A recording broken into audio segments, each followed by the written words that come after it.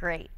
The holiday season is almost here, and you know what that means. Lots of toy buying. The Toy Association has put together some simple shopping tips for families to ensure safe play this holiday season. As a parent or caregiver, nothing is more important to you than the safety of your child.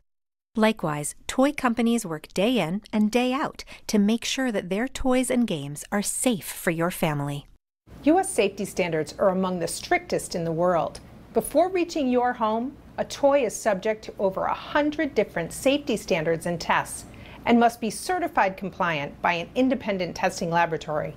Rest assured, the toys and games sold by legitimate retailers are safe.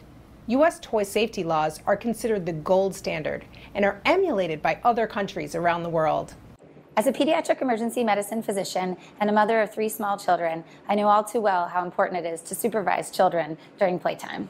One of the simplest tips I can share with families is to check the age grading on toy packaging. Toys with small pieces should be immediately cleaned up and stored away so that small hands can't access them. I see children all the time in the emergency department who are injured by objects that are not toys but that are played with anyway.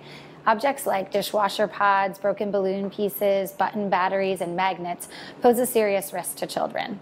Toy safety is a shared responsibility. The Toy Association's website, playsafe.org, has important tips for families. Whether you're buying toys online or in stores, it's important to buy from trusted sellers.